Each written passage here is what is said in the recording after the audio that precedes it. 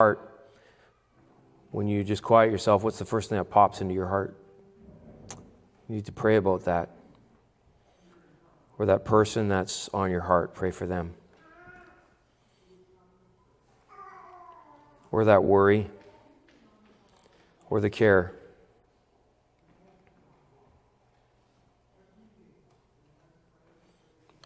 We open up our eyes, Lord, to see your word is true.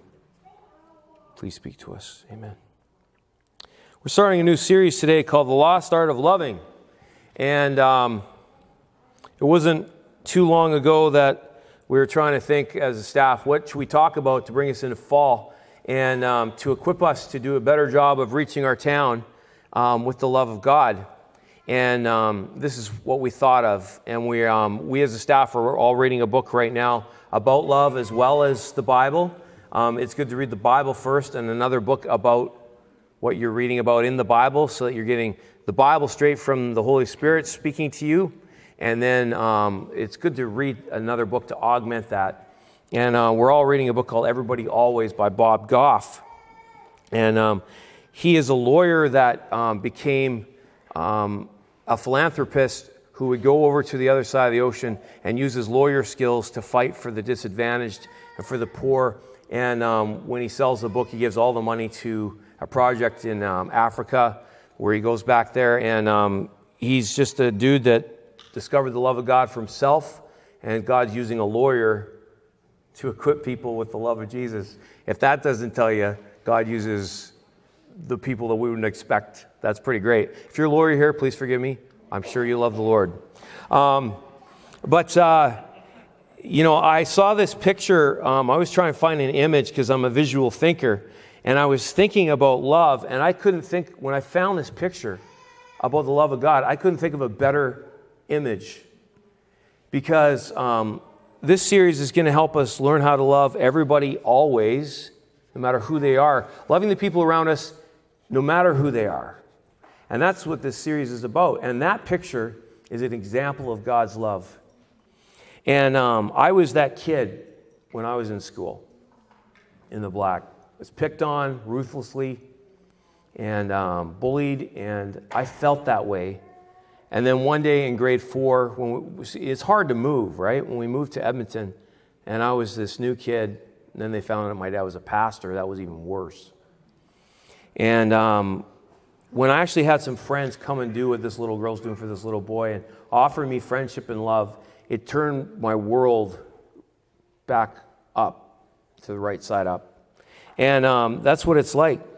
The Bible says in 1 John 3:16, if you want to know what love is, this is what love is. This is how we know what real love is. Jesus Christ laid down his life for us, and we ought to lay down our lives for our brothers and sisters. Pretty simple. Jesus himself said, you could fit the whole Bible, the whole law, into 4 words: love God and love people. And he said it's that simple, because if you love God, you're going to worship him, you will just automatically have the 10 Commandments down. If you love people, you will automatically have the 10 Commandments down, because love covers the whole thing. Paul said the only thing that counts in Christianity is faith expressing itself through love. Now, this might sound surprising coming from a preacher, but I will agree that many of the world's problems come from religion, because it's people that haven't had their hearts truly changed. They use religion as a tool to control people. And they don't know how to love people. They only know how to get people to obey their religion or their rules. So what happens is that people don't feel the love of God when they come to church, because there's just another rule to obey, another thing to do. And that's not what it's about. It's about the love of God. Jesus Christ came to earth, like Ty talked about, to find the lost. Christianity is the only religion where God doesn't want man to get to him with a bunch of rules. It's God coming to man, right? That's the difference. And this is what love is. The Bible says that. And the guy who wrote that verse, John, also wrote in the next chapter, dear friends, let us love one another, for love comes from God. Everyone who loves has been born of God and knows God. Whoever does not love does not know God. Pretty blatant. Okay?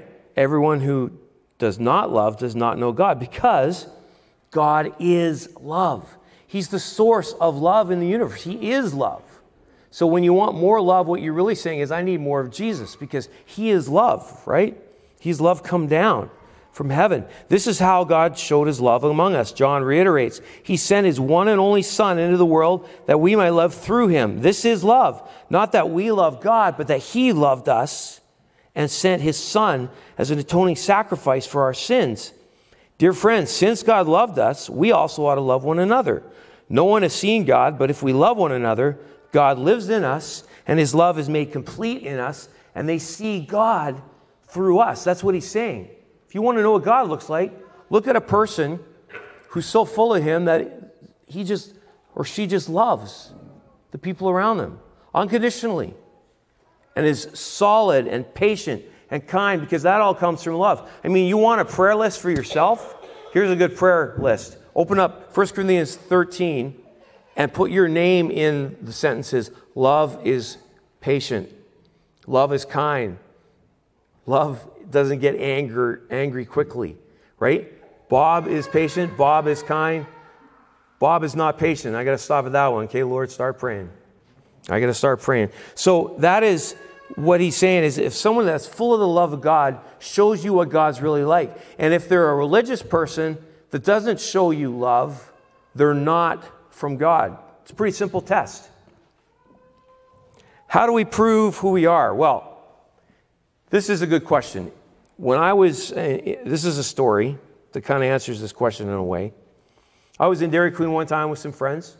You know how you got the tray, right? Well, I put my wallet on the tray. What do you do with the tray when you're done eating? You feed the garbage, right? My dad would say, go feed the garbage, son. So one day, this is another story. Mom and Dad were in Tim Hortons. He forgot it wasn't in McDonald's. And he said, I just got to feed the garbage. And he dumped all the bowls and the cutlery and the mugs, and they hear this clanking. And Dad was like, wrong garbage.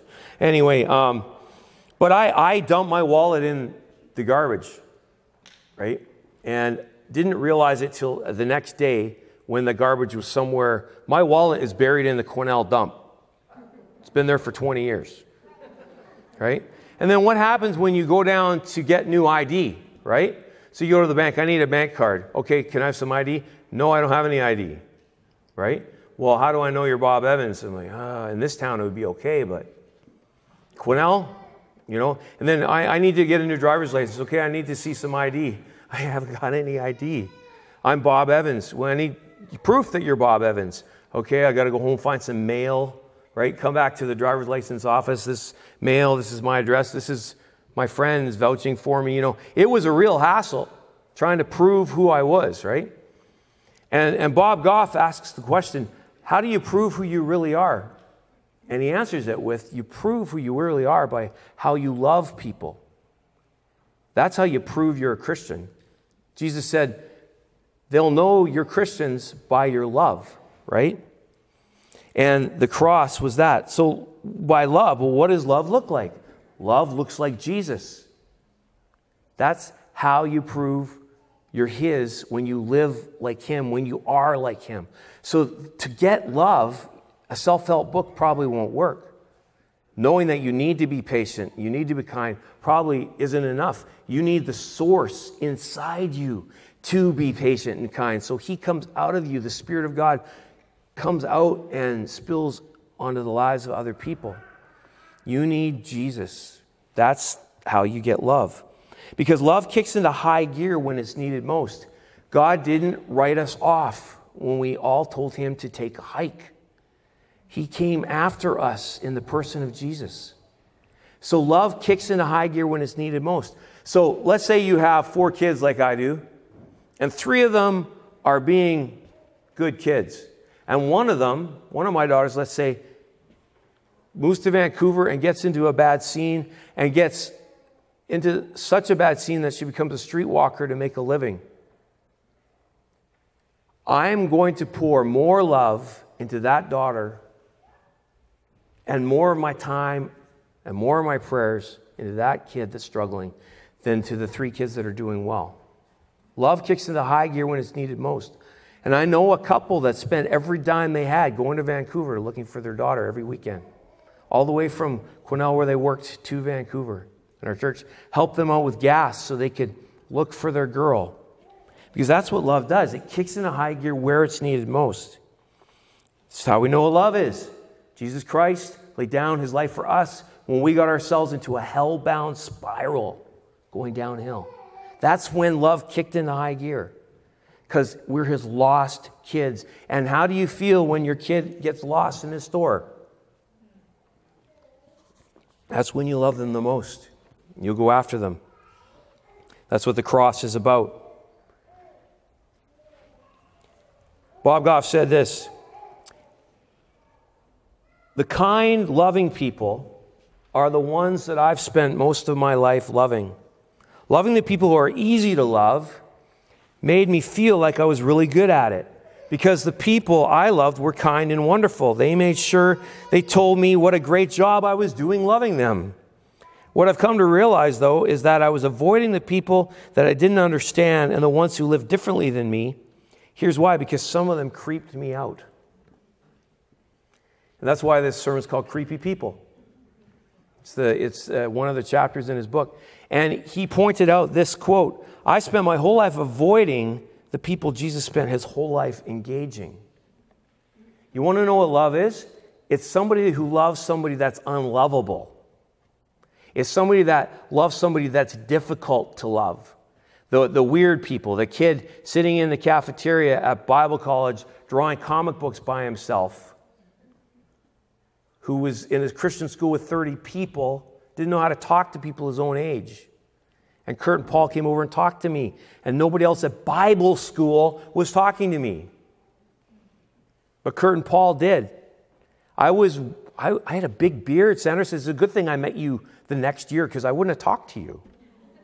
I had zits all over my face. I would sit in the furthermost corner of the room away from the light so nobody could see all the massive zits. It was so bad. And I had big hair and this beard, and I sat in the corner. I looked like I was 30 years old and I was 19. Right? And I sit in the corner because I was used to hiding. Plus, my girlfriend had just dumped me after 18 months. And I was heartbroken. I was devastated. And my dad had kicked me out of Quesnel and said, you're going to Bible school. I said, I don't want to go to Bible school. He says, get in the car. Right? And I'm down there all by myself. And Kurt and Paul came over and they showed me the love of God. They're the reason I'm a Christian, because I was at Bible school and I didn't have a relationship with Jesus. And they showed me what that love was like. Christians go after the people that are the weirdest, the sickest, the most hard to love jerks. Sometimes Christians are the ones that show that unconditional love. And when we just hang with people who are just like us and just nice and clean cut and easy to get along with, that's easy. Jesus said the pagans do that, people without God. Go and love somebody that's hard to love, and then you're starting to capture the heart of Jesus. Because those are the people he spent his time with. Interesting. First people he called, unschooled fisherman named Peter, with a big mouth, totally disorganized, totally unschooled. And he goes after a tax collector, the most hated people in the country, Jews that worked for the Roman government collecting taxes, and they were notorious for collecting more than they needed to so they could line their own pockets. And everybody hated tax collectors. They were traitors. And Jesus goes up to Matthew in the middle of the day and he says, come follow me. And everybody's like, what is he doing? Those guys were the ones that became his followers, and those 11 youth, most of them who were unschooled, were the ones that changed the world with his love that he gave them. And they went and loved everybody around them. And we're here today because of those 11 unschooled rejects. One of them was so doubtful, and he became a disciple. And he's credited with bringing the gospel to India first, Thomas. These are the people Jesus went after, and they got on his team. He didn't go after the educated. Paul reminded us of this. He said, Luke reminded us of this. When Jesus was at a rich man's place for lunch one day, it was probably a great lunch, nice spread. Jesus turned to his host. When you put on a lunch or banquet, don't invite your friends, your brothers, your relatives, and your rich neighbors, for they will invite you back, and that will be your only reward. Instead, invite the poor, the crippled, the lame, and the blind. Right? Now, I'm sure if somebody that was crippled or lame or blind came to church, we would all love on them. But what about the person who is poor in manners? And they're obnoxious. And you got to put up with them every day. What about the crippled person who's stuck in their ways and they can't get unstuck from their lifestyle? And they're burning through friends quick. Will you be the friend that will still be their friend even if they can't get loose from the situation because they're so crippled they can't walk out of it? And they need Jesus through you to come and love them, to demonstrate him until they get him, and then he heals them and they can get unstuck. That might take years, right? But love is patient. Love never gives up, right? What about the blind person who just can't see anything of the truth of God? And they just don't get it. You're still their friend with no conditions, right? Paul wrote this, just remember you were once blind and lame and weak. Remember, dear brothers and sisters, few of you were wise in the world's eyes or powerful or wealthy when God called you. Instead, God chose the world what the world considers foolish in order to shame those who think they're wise. He chose things that are powerless to shame those who are powerful. God chose things despised by the world, things counted as nothing at all, and used them to bring to nothing what the world considers important. As a result, no one could ever boast in the presence of God. The people that think they've got it all together don't. They're pretending. Right? All their shiny life on the surface, they might be the best looking. People with money and education, and you know, they're hurting inside just like everybody else. They're totally lonely. Right? And nobody can boast in God's presence because we're all needing grace, right? He wants us to love people near us and the people we've kept far away. Who have you kept far away? Probably some of these coming to mind.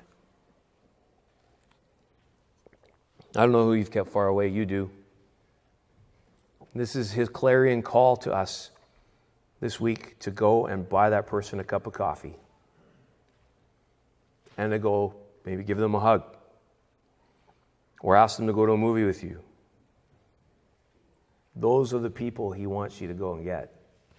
Because you were one of those that he went and got. There's a good question that was in the book, Love Everybody Always, and it was this. Am I so insecure that I surround myself only with people who agree with me? Or am I confident enough in Christ that somebody could have a completely different worldview than me, a completely different political view than me, a completely different lifestyle to me that I find abhorrent naturally, and yet I go after them and I am their friend? That is a good question. Because if you're secure in Christ, then you know you're a son or daughter of the living God, and you're full of his love, and it doesn't matter if someone disagrees with me. It doesn't bug me. I'm still going to be your friend. Right? In the current climate of evangelical Christianity in North America, this is not true. We are insecure. They're digging trenches, not just a line in the sand. They're digging trenches to keep people out that have a different worldview than them. A lot of them. They're building walls. Jesus calls us to build bridges across the trenches so people can come to him. We have to rethink Christianity. Sometimes I don't want to call myself a Christian when I see what some Christians do in the news. I call myself a Christ follower now because don't lump me in with what they're saying or what they're doing or how they're acting or how they're talking. That is not Jesus. So it's asking this real question. Why do you want to love like Jesus? Well, one, it'll make you stronger because it'll make you more like Jesus. That's something that's good for you. You will get a thicker skin. You will have a bigger capacity to love with an energy and a power that is definitely the Spirit of God and not yourself.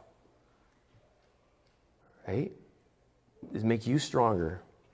And we get closer to Jesus when we get closer to messy people because they're the ones he chose to be close to. Remember Luke 15, how what prompted the three parables of the lost sheep, the lost coin, and the prodigal son. What prompted those famous stories was the first two verses where the religious people looked at Jesus and they saw him hanging out at dinner with the prostitutes and the drug dealers and the tax collectors, and he was hanging out with them and being their friends, and they were comfortable in his presence. And the Pharisees said, what is he doing hanging out with those kind of people? That's what prompted the three stories about what makes God happy is when the lost sheep is found, the lost coin is retrieved, and the lost son or daughter comes home.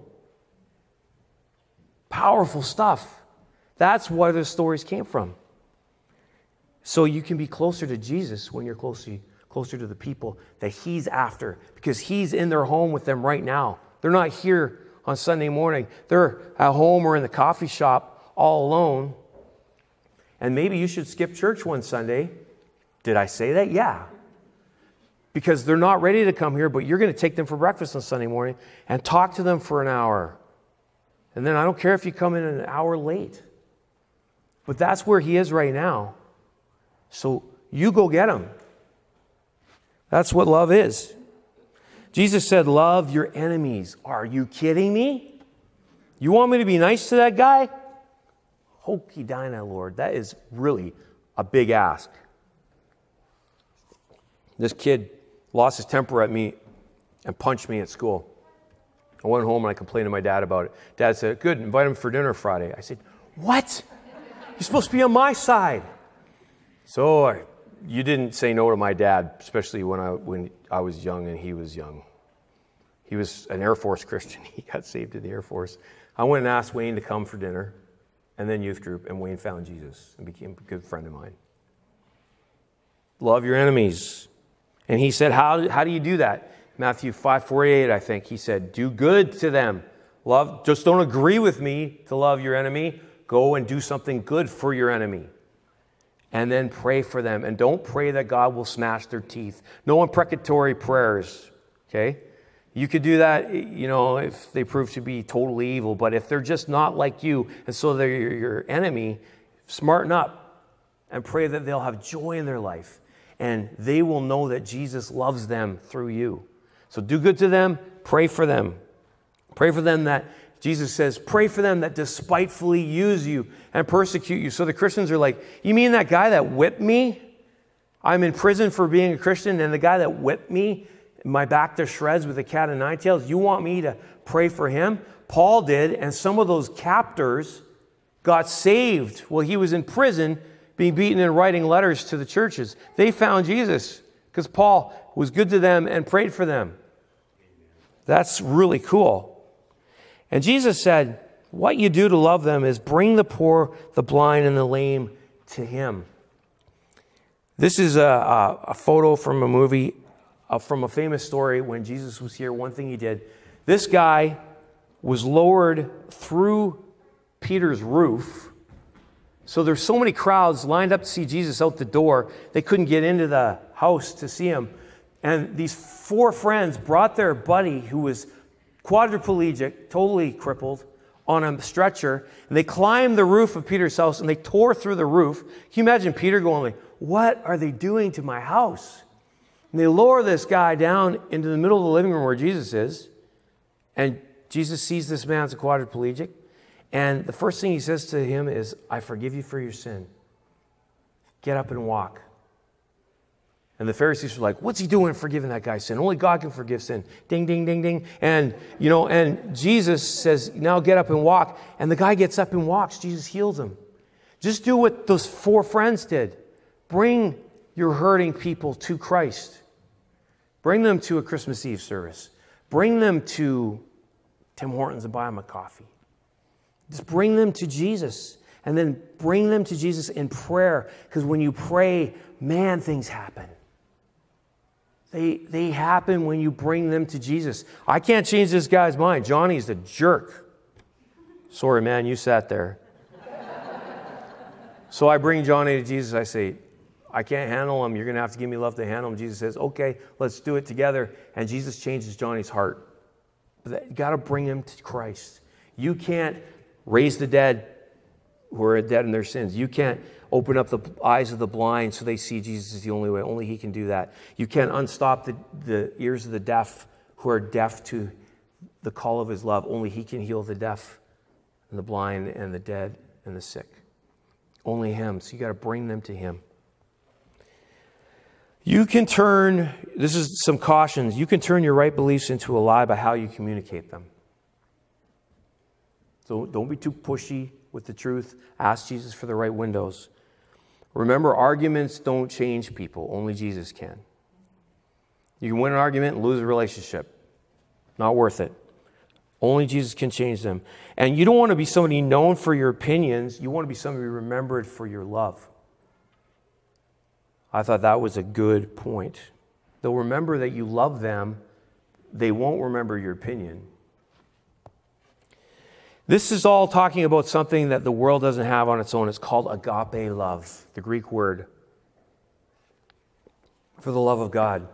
In Greek, you got eros, the physical, sensual love. You got phileo, brotherly love. Philadelphia is the city of brotherly love. Well, that's what it's supposed to be. And you got all these different loves, right? But you've got agape love that can only come from God to your heart, to other people. It's the unconditional, self-sacrificing, selfless model of love that we found in Jesus. And that's the love the church is supposed to have. So it's agape love. It's not conditional upon whether there's church attendance or whether they agree with you theologically or have the same doctrinal beliefs as you. It's agape love.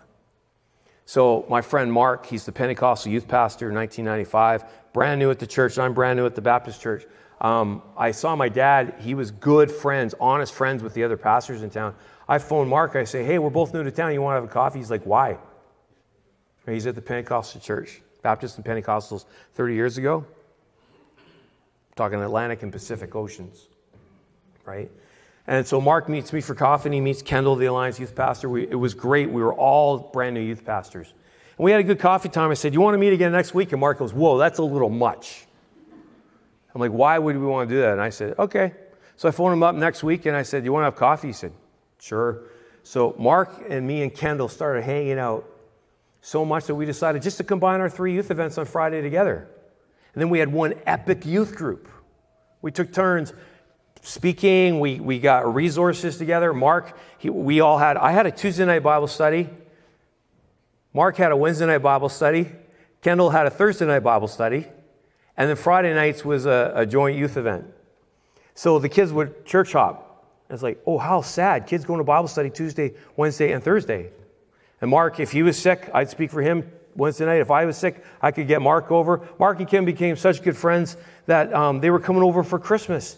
We were honest friends, and we had these divides we grew up with of different denominations. And now, all the streams have become one river, and the Pentecostal churches of BC have let us use the hub free of charge for 8 years. And they came by 2 weeks ago. They said, we love what God's doing in your community. We're not going to replant our church. Keep using it for free. I mean, that is agape love. And that's the way it's supposed to be. It's not a competition. Somebody once told me, how's your competition? I'm like, what competition? The other churches? You mean my brothers and sisters? Right? Somebody would say to me when we started our church, so how are your numbers? What are the numbers of the other churches? I said, I don't know. I don't want to know what their numbers are. Because that's not what it's about. It's about 25 youth, 40 youth showing up and hearing about the love of Jesus. Then I buy the youth directors a latte because they deserve it when they do a good job like that. But that's what it's about. Love everybody always. It's about the cross. And today, when you come to Jesus, don't come thinking that he doesn't accept you the way you are today. Come and repent of your sin, say you're sorry, and just picture your sin going on the cross where it belongs. And then just take his love and then go and love the people around you that way.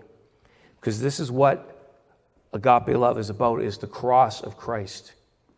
The wrath of God poured out on Jesus against sin. Justice was meted out against Christ instead of you.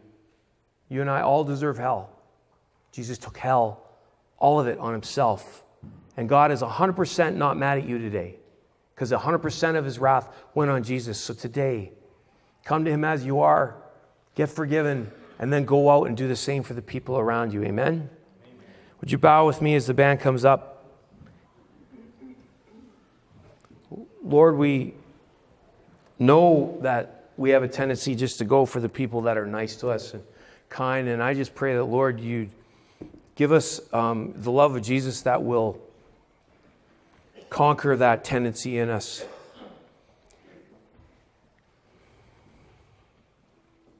Thank you that you came after me.